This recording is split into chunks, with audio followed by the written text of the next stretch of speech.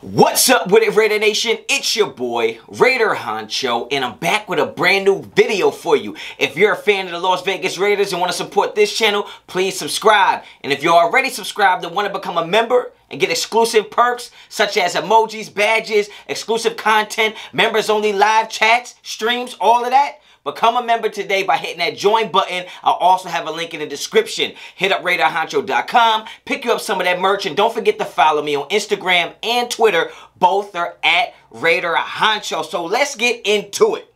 Now, I thought this would be an interesting topic to talk about. I want to definitely have a discussion, so make sure y'all get down in the comments and let me know what y'all think, your opinions on this. But I feel like with all the Julio Jones talk, that I kind of feel like we have been, like, kind of disrespecting Henry Ruggs in a sense, okay? And I understand last year his production wasn't that great. I understand all that, right? I understand that a lot of us felt like we reached on him. We should have got a Jerry Jeudy or a Lamb or even Jefferson.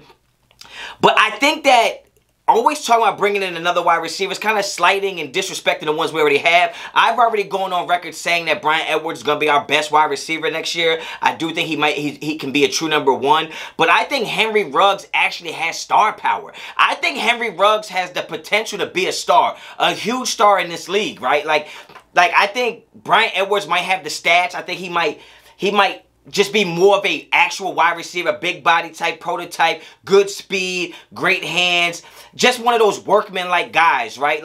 But there's a difference between a guy who just comes to work every day and performs adequately and does his job, but then there's those other guys that come and put on a show. And they might not have all the numbers as the other guys on the job or everybody else on the team, but for some reason, they just stand out more. They just look better doing it. They make it look easy.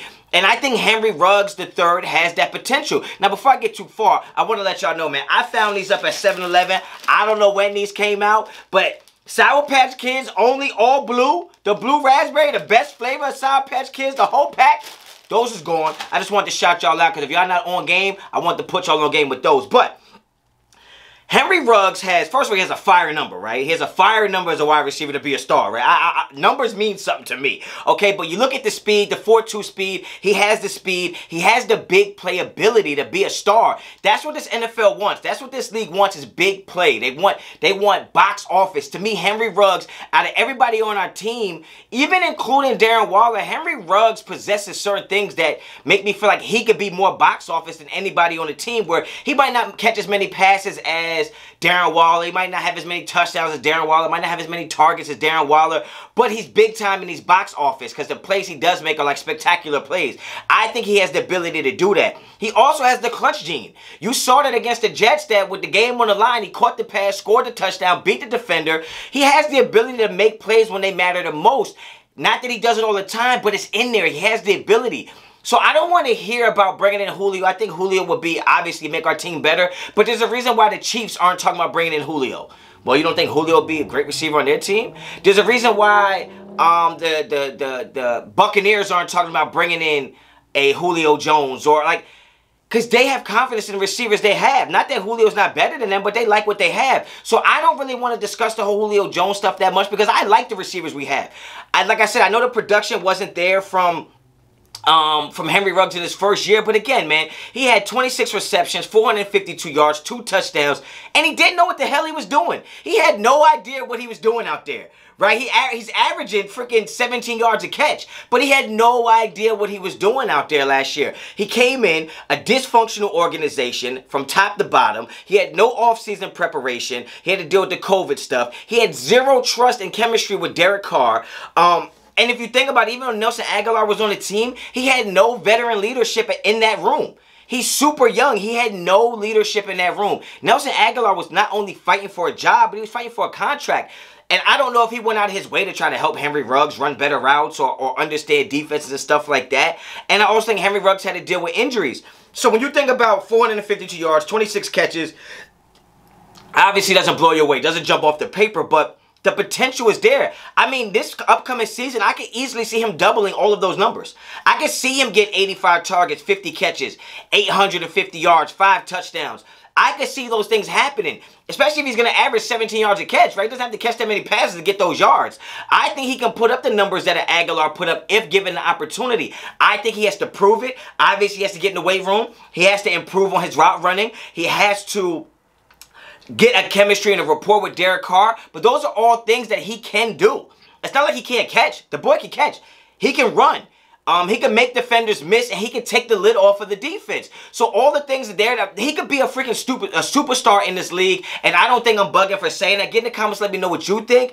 But I just think I trust Henry Ruggs a little more than other people. I do think we reached on him. I don't think we had to get him where we got him, especially when you look at the production. But going forward, I mean, there are more superstar wide receivers that were taken in the second round that they were in the first round. I mean, you could just go do your homework. I mean, Devontae Adams is one of the best receivers in the NFL. I don't think he was taken in the first round. So I just think that when you look at Henry Ruggs' pedigree from Alabama, I mean, he's in Alabama when they had Devontae Smith, when they had Jerry Jeudy, when they had a Jalen Waddle, when he was in that room and he excelled. So he has the pedigree, he has the work ethic, he has the competitive drive. I think all those things mixed with all the intangibles he already has, like the speed, the big playability, he can jump, he can go up and get the ball, right? He's super athletic. I think he's just a little frail and needs to work on his routes and get some type of trust with Derek Carr. I understand that he didn't make the best on every opportunity he had last year, but I absolutely believe that Henry Ruggs can be a superstar in this league. I'm not saying he's OBJ. I'm not saying anything like that. But OBJ became a star more because of off-field stuff and how he looked, his hair, his products, all those things. Henry Ruggs can be a superstar. He takes the field. He got the mirror visor on. He's got the gloves. He looks dope. He looks like a creative player. He has speed like a creative player. He can jump like a creative player.